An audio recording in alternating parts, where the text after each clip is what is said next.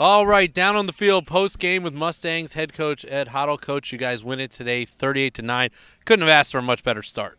No, it's nice to get out of the gate fast, and the guys did a nice job. And we talk about special teams all the time, and that's a big special teams play to start, forcing the fumble, and then getting 7 points on the next play is huge. And we were able to maintain the momentum throughout the afternoon, which I thought was really key for us.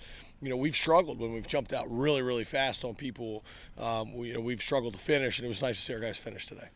You had a big play at the beginning of the game last week against Frostburg. What helped you guys, as you said, maintain the momentum this week? Well, the emphasis all week in practice has been finish.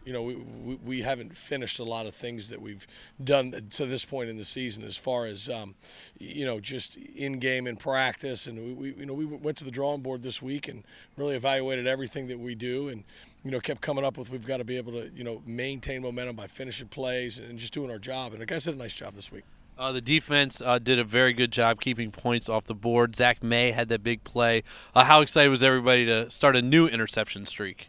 The streaks are for you guys. It's nice to get back to turning the ball over, because we know how key that can be. Now and as we move throughout the season. And one of my last reminders to the guys, every Saturday is take care of the football and take the football away. So it's nice to get back on the plus side of the turnovers.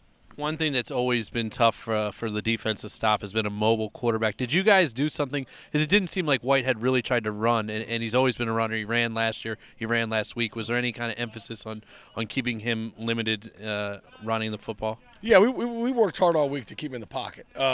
We adjusted some of our practice drills, as far as working to contain a mobile quarterback, and we know that's kind of been our Achilles heel a little bit. And Coach Johnson and Coach Nelson did a great job getting the guys ready for that. And and the guys did a great job in practice, understanding what we need to do and bringing that emphasis, to game time. Coach, how did you think the quarterback and the big three receiver trio looked? Ellison and Addo and Salisbury. And what is it like for you to, for the first time in 7 years, have the starting quarterback back and all your top receivers back? It's the first time you've had that kind of continuity year to year.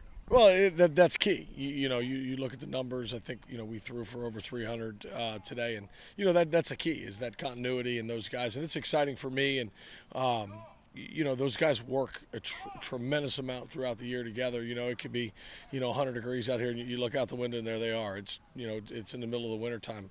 They're out there working. So they do a great job working together. They three of them live together, so they're around each other all the time, and it shows in their play on Saturdays. Coach, what are you guys looking forward to this week at FDU Florham?